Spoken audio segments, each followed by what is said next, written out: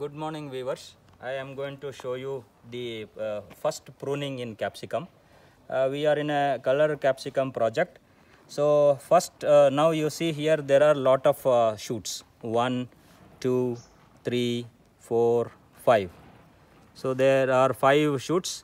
Here we are going to select only 2 which are going in an opposite direction and which are quite sturdy. So first and foremost thing is that I am going to clear the base. You see here. So these 2 leaves are the cotyledon leaves.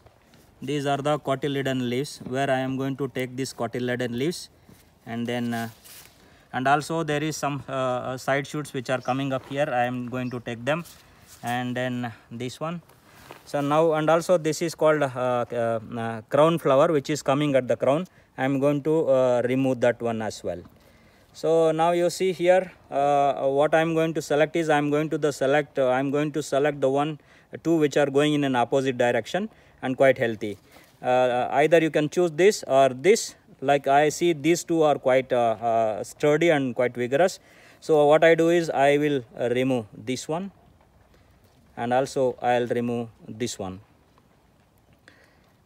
So if the plant is very weak, and we call this as crown flower, anyway we have to compulsorily remove this.